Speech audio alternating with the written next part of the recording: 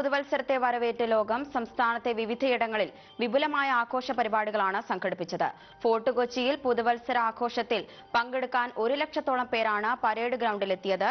ഇത്തവണ പൂർണ്ണമായും green protocol പ്രകാരം നിർമ്മിച്ച പാപ്പാഞ്ഞിയെ കത്തിച്ചാണ് കൊച്ചി പുതുവത്സരത്തെ വരവേറ്റത്. തിരുവനന്തപുരത്ത് കോവളവും ശംഖുമുഖവും കേന്ദ്രീകരിച്ചായിരുന്നു പ്രധാനമായും പുതുവത്സരാഘോഷങ്ങൾ നടന്നത്. വിദേശികളടക്കം നൂറുകണക്കിന് പേർ വീക്ഷിക്കാനെത്തി. കലാസാംസ്കാരിക പരിപാടികളും പുതുവർഷത്തിന് മാറ്റുകൂട്ടി. കോഴിക്കോട് ബീച്ചിലും സരോവരം പാർക്കിലും ജില്ലാ ഭരണകൂടത്തിന്റെ നേതൃത്വത്തിൽ വിപുലമായ ആഘോഷ പരിപാടികളാണ് സംഘടിപ്പിച്ചത്. ന്യൂസിലാൻഡിലെ സമോവ ദ്വീപിലായിരുന്നു ആദ്യം പുതുവർഷം പിറന്നത്. ഇന്ത്യൻ സമയം 3:30ഓടെയായിരുന്നു സമോവയിൽ പുതുവർഷം പിറന്നത്. ലോകമെമ്പാടുമുള്ള പ്രേക്ഷകർക്ക് കൗമുദി ടിവിയുടെ പുതുവത്സര ആശംസകൾ. രണ്ടാം ലോകസഭ പ്രവാസി മലയാളികളുടെ പൊതുവേദിയായ ലോക കേരള സഭയുടെ 2ാം സമ്മേളനം ഇന്ന് ആരംഭിക്കും. ഇന്ത്യ അടക്കം 47 രാജ്യങ്ങളിൽ നിന്നുള്ള പ്രതിനിധികൾ 3 ദിവസങ്ങളിലായി നടക്കുന്ന സമ്മേളനത്തിൽ പങ്കെടുക്കും. ലോകത്തിന്റെ വിവിധ ഭാഗങ്ങളിലൂടെ വ്യത്യസ്ത മേഖലകളിൽ പ്രഗത്ഭരായ മലയാളികളെ പ്രത്യേക ക്ഷണിതാക്കളായും നിശ്ചയിച്ചിട്ടുണ്ട്.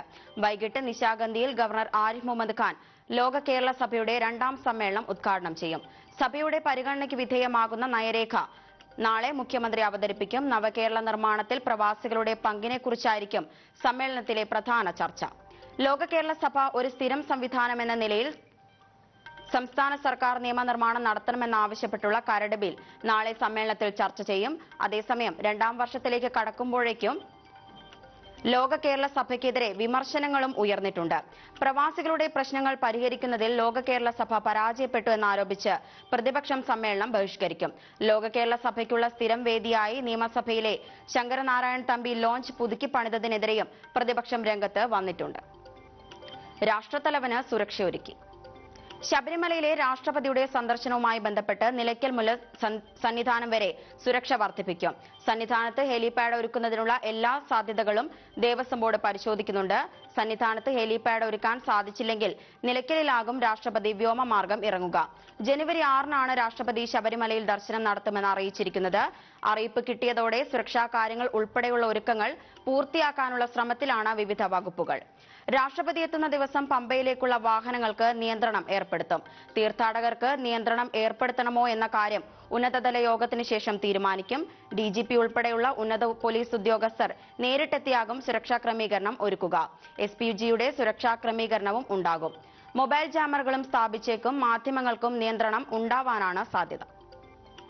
കണ്ണുതുറപ്പിക്കാൻ സത്യാഗ്രഹം. ആശങ്കകൾ പരിഹരിക്കാതെ മരടിലെ ഫ്ളാറ്റുകൾ പൊളിക്കുന്നതിനെതിരെ പരിസരവാസികൾ ഇന്നു മുതൽ അനിശ്ചിതകാല സമരം ആരംഭിക്കും.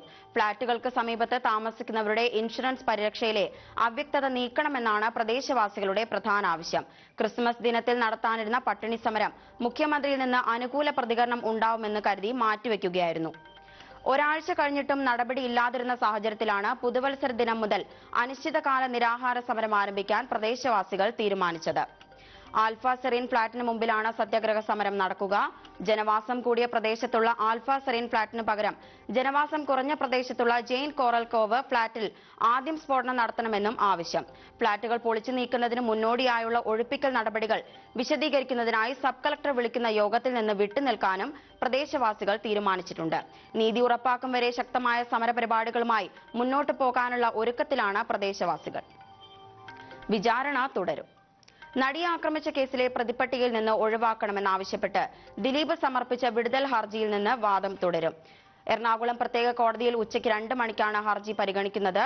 അന്വേഷണ സംഘം സമർപ്പിച്ച കുറ്റപത്രത്തിൽ തന്നെ പ്രോസിക്യൂട്ട് ചെയ്യാനുള്ള തെളിവുകൾ ഇല്ലെന്നാണ് 8ാം പ്രതിയായ ദിലീപിന്റെ വാദം. അതേസമയം ദിലീപിന്റെ ഹർജിയെ എതിർത്ത് പ്രോസിക്യൂഷൻ റിപ്പോർട്ട് നൽകും.